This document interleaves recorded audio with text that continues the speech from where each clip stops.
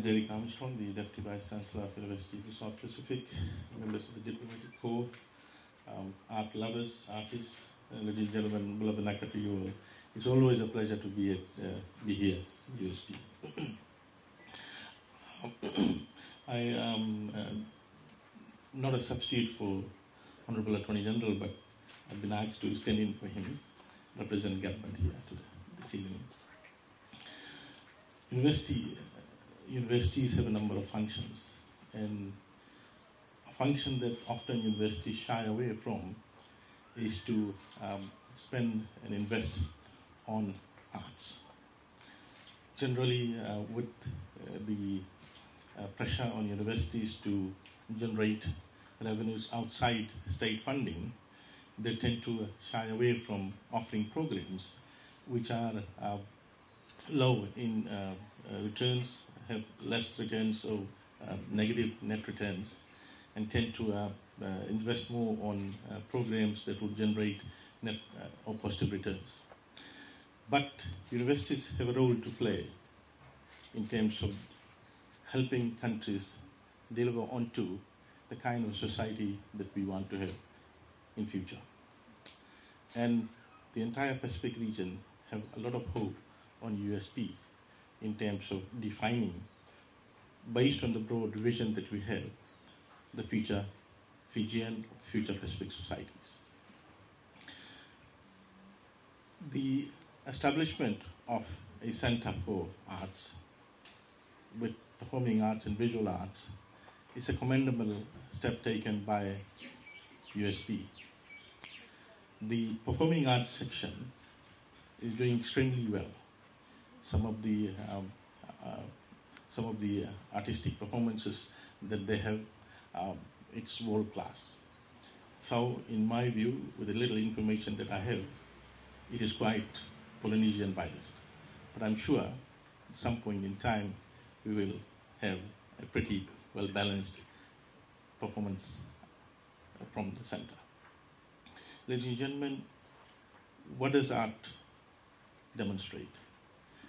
We generally tend, as a function of university, as one of the functions of university is to store stock of knowledge. And there will be a set of researchers who will expand the body of knowledge. And storage of knowledge often tends to be in the form of textbooks and other writing outlets like journal articles. But there are knowledge which do not tend to be captured well through the traditional forms of knowledge capturing, which is the textbooks or written material, written outlets.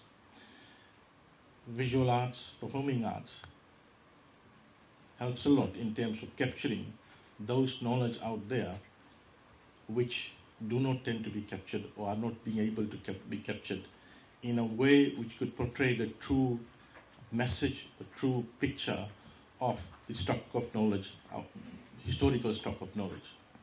That is one of the key functions of visual and performing arts. And it is revealed through the imaginary creative skills of people. Universities who are able to go outside the traditional role and mainstream the stock of knowledge out there in the society, which do not fall within the formal sector of the qualifications framework, is a commendable output of universities. Normally, universities tend to shy away and give recognition to knowledge through the formal qualifications pathway. But there is a lot of knowledge out there in the society and the community which needs to be mainstream. But the formal qualification pathway tends to not do that, because those who hold this body of knowledge do not have any formal qualifications. So institutes such as this allows the university to mainstream this knowledge out there, capture it through visual arts, performing arts, as well as pass it down to the contemporary people and future generation as well. And USP must be applauded for that work that they have done and is doing towards that. In fact, I've been thinking that one of the niche areas of USP would be this. There's no other institution in the entire Pacific who has gone this far in terms of capturing Pacific arts. Ladies and gentlemen, as alluded to by Professor Armstrong, one of my portfolio is Heritage and Arts, where I've spent very little time over the last 2 years.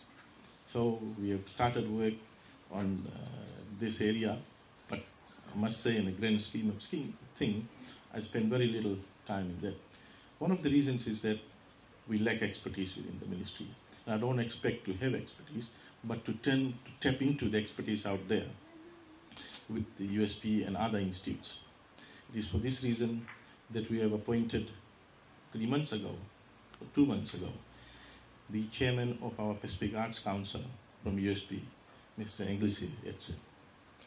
He had been wanting to meet me for some time, but I had told the director, tell him to come, pick up his letter and get the work started, because I want him to give an open mind and open chance to set up, reorganize the Arts Council and start the work there.